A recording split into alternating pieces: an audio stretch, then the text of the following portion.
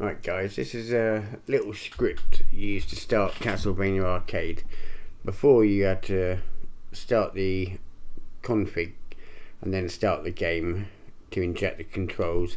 This one, you only have to click on one icon to start both programs.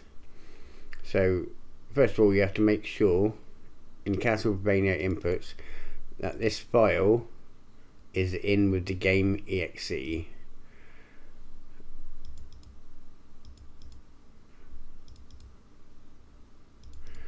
So here you have the inputs for your controls and the game.exe, and this is the little program. It's a hotkey script that starts both programs at the same time, so you don't have to click on both. You'll need to download Autohotkey and install that one first for the scripts to run. And the only other thing that makes the game shut down completely properly, because sometimes it gets stuck in Task Manager, and this makes the game more stable. If you open up Notepad, drag across the AHK, and in here just change this letter to the hard drive that the game's in. So most of yours, if you downloaded it from me, would be C,